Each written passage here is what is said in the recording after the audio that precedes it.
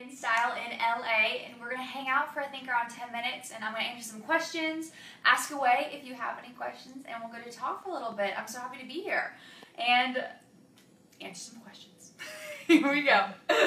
Okay, so for the first question, what made you want to be Miss America? Oh my goodness, I was Miss Arkansas's Outstanding Teen when I was 13 years old in 2009, and I kind of watched my Miss Arkansas do the job, and I saw the influence and the impact that one person had with one voice. And I saw how much influence she made in my life. And because of that, I wanted to become Miss Arkansas. And you always think of Miss America in dream world. You don't think of it actually happening. And so whenever it does, it's amazing. And so hopefully I'll be able to do what my Miss Arkansas did for me for America. Yeah. And can you tell us a little bit about what it means to be crowned Miss America? I like to think of Miss America as being a voice for all. And I like to think of her as being a role model. Something many people may not know is that Miss America is the largest scholarship-giving organization for young women, and that's why I love the Miss America pageant. I mean, I get to graduate college now debt-free and get to go on for a master's in the future because of the Miss America organization. I've received over $90,000 in scholarship, partially funded by my clothing sponsor, actually, Joseph Ribkoff, too. And it's amazing and it's incredible to get to represent that and to get to be that voice, hopefully, and get to be that light. And what kind of stuff do you do while you're the reigning Miss America? Oh, so much. Right now it's been a lot of media. It's been a lot of media tour for the last 2 weeks, and then after this hopefully I'll get to just travel the country and get to meet as many people as I can. And going to schools, I think I'll need to do a little of that, a little bit of public speaking, working with Children's Miracle Network hospitals. I'm so excited for. Hopefully I'm getting to go into lots of hospitals and meet the families and meet the kids there, and promote my platform and the national platform along the way. Can you tell us what some of your favorite charities are? Well, like I said, Children's Miracle Network hospitals. I have been working with them ever since I was 13 years old. Started because of the national platform, and it is filled with the most inspiring and amazing people I've ever met in my entire life. I actually just got back from Walmart. They're doing their national Children's Miracle Network Hospitals campaign. I think it goes to October 9th, and every time you check it out at Walmart, you can actually donate to Children's Miracle Network Hospitals, which absolutely you should. It is going to a charity that's truly changing lives all around us. Can you tell us about your fitness routine? Ooh. How do you stay in shape? I like to spice it up a little bit. I mean, I'm a dancer, so I always love to dance, and I hate running, but I kind of force myself to do it. But if there's a combat class, that's my favorite thing to do in the world. Like with punching bags. I'm not really an angry person, but it kind of, you find the anger in yourself somewhere. But I love those combat classes more than anything. Those are so much fun. Yeah. What are some of your favorite beauty items that you use every day? Favorite beauty items. I'm never allowed to leave the house without lipstick. My mom's instilled that in me from a very young age, and so lipstick is a must. Lipstick is a must, and then I always have translucent powder, always, because you never know where it's going to come. But do you have a favorite lipstick brand or color? One thing that I used the whole entire week of the pageant, I'm trying to think of what color it was. It was Color Pop. It comes in this white tube, and it's like this dark raspberry color. It may be somewhere in my dress. It's kind of like this dark pink color, but it's this dark raspberry color, and I love it. I wore it the whole entire week of the pageant. It's great. How long have you been participating in pageants? So I did that when I was 13 years old, so a long time ago, but I also just took a break for a really long time. I saw what it meant that this was a job, and I knew that I needed to be emotionally and mentally prepared for that, and I knew that I would have to wait until I was mature enough to compete to be Miss Arkansas. And so I was kind of, took my pageant time, had a break moment in the middle there, but then I started back in this past year and then competed for my local and then won Miss Arkansas, and then now we're here. But now we're here. Do you have any funny, behind the scenes moments or stories from any of the pageants you've been in? Any backstage? The one that I keep thinking about. So after I was crowned, I have this problem where I get lipstick on my teeth every single 5 minutes of my life. And you're crowned, you're walking down, you're crying the whole time, and you come back and then you take a picture with the judges. So Sierra is walking up to me, and I'm like, oh my gosh, it's Sierra, and I'm trying not to fall over. And she grabs my face and she's like, you have lipstick on your teeth. I'm like, oh my gosh. And so I'm trying to get it off, and she's like, sweetie, you're not getting it. And so then she takes my hand and is touching my face, trying to get the lipstick off my teeth. And I was out loud, I can't believe you're touching my face right now. And so that was one of the backstage moments that I'll remember for forever. Do you ever get nervous going on stage, like before you go on, or? I think it's more excited. You know, that's why I kind of wanted to start doing pageants, was I wanted to dance in front of people and I wanted to perform my talent. And that's kind of my goal with my talent, was to have everyone watching have just as much fun as I was dancing it.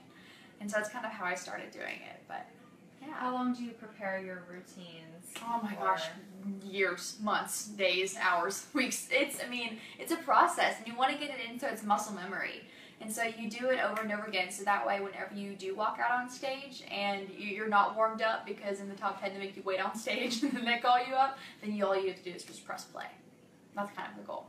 Do you work with a choreographer, or do you? Yeah, I got to go to New York City and work with the choreographer AC Suella, who did my dance for me, and it was the most fun thing I've ever gotten to dance. And he's my favorite choreographer, and he's my favorite choreographer. He was so great in this whole process, wanting to make sure it looked best on me and making me feel like my story was being told while I was dancing it. What's one piece of advice that you would give your younger self? Yourself at 13 when you started out? Right. I would say that my insecurities are not my limitations. I think that sometimes, especially in this social media world, we compare ourselves to the person that's above us in our feed and behind us in our feed, and it's you value your life sometimes, or I fall into the valuing of how many likes you get on Instagram, or what you look like, or your successes and failures. And I think that one of the biggest things I've learned throughout pageants are that my insecurities, that I am not good enough, or I'm not worthy of this, that those have kind of faded away, and that I've found my worth in the ability that I am just alive and that I'm worthy of taking up space. And so that's kind of hopefully what I'll be able to do this year as Miss America, is tell other people that story and hopefully let others know that their insecurities are not their limitations, and that they can achieve and they can reach so much higher than they think that they can. Do you have any advice for girls around the world, young girls? I would say beyond the don't let your insecurities be your limitations, the biggest thing is to know that you are enough. I think I grew up in a society where I was taught to find my validation in very temporary and fleeting things, such as what people said of me or what I looked like, and if I was having a good hair day or a bad day. And I started trying to seek my validation in very temporary and fleeting things. And so hopefully what I can tell young girls is that you don't need to find your validation in those, and that you are worthy just because you are, and that you're worthy just because you're living, and you are worthy of taking up space. And I wish that I had known that at a very young age. I think that I would have had the confidence I do now, and would have been the savvy that I'm designed to be earlier on, if I would have learned to not find my validation and seek for happiness in very fleeting things.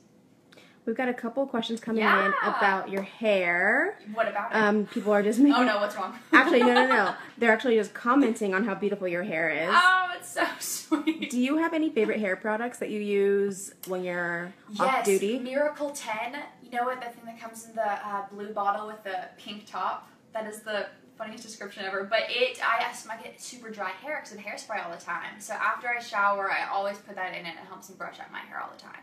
And what are some hair tips that you learned from the pageant circuit? Is there certain volume tips that you learned that you wouldn't? So pin rolling. That's what we always would do. We would pin roll our hair at 8 a.m. and never take it out until right before the pageant. So that way it stays. So you would pin roll your hair with the clips of the bobby pins. You just stick it in there and you hang out all day, just chilling in your pin rollers. And then right before wherever you're going, we take them all out, flip our hair over, flip it back up, and then we're good to go. We've got a couple of comments from people who've actually met you and wanted to say hi. Yeah, hi everyone. Hi. I'm going to butcher this name, What? so sorry, but Sanami wanted to say hi. She met you in West Palm Beach. Oh, super fun. She's from Georgia County, Oh, hi. in case you recognize her. Oh. And hello from Sudan and Egypt. Ooh. I don't think they've met you before, but they wanted to say hi. It's nice to say hello.